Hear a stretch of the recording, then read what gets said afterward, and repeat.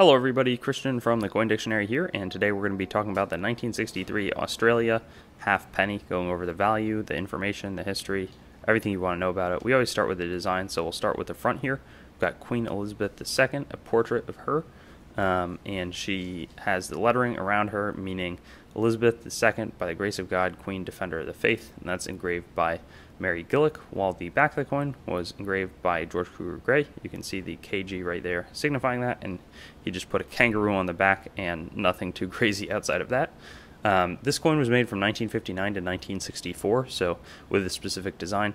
So this was a little towards the end of that. It was obviously during Elizabeth II's reign. She started in 1952, and this would have been just a coin to be spent in change. It's a half penny, meaning that 480 of these would compose one Australian pound, which was made from 1910 to 1966 before they demonetized these coins so that they could switch over to a base 100 instead of a base 240 pennies system as the Australian pound had done. It's bronze, almost all of it is copper, with the remainder being tin and zinc. And right here, you can see it's a little bit bigger than a US nickel, 25.5 millimeters, and I'm not sure if I mentioned it, but yeah, 5.67 grams of the copper. It's metal aligned, so you can rotate it kind of horizontally. Some of these were made at the Melbourne Mint, but those were only a few proof coins. The main place was the Perth Mint. 16,410,000 of them were made at Perth in 1963. In this condition, it's probably worth like $1 or so, $1.50.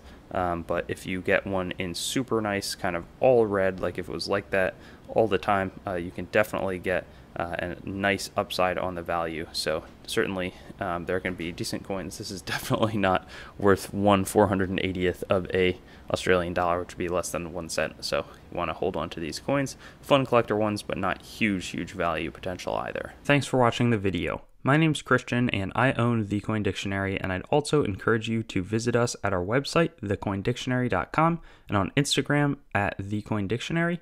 And I'd also like to draw your attention to some other helpful coin resources, such as my other YouTube channel, Treasure Town, which does more in-depth videos about coins and collectibles, as well as some resources like coinmeltprice.com, which shows up-to-date precious metals pricing, as well as the melt values of the coins that you own, coinsmetalscards.com, which will both be a marketplace and a news source for coins, metals, and cards, as the name suggests, as well as whatsthegrade.com, which will develop into a stickering service for already graded collectibles.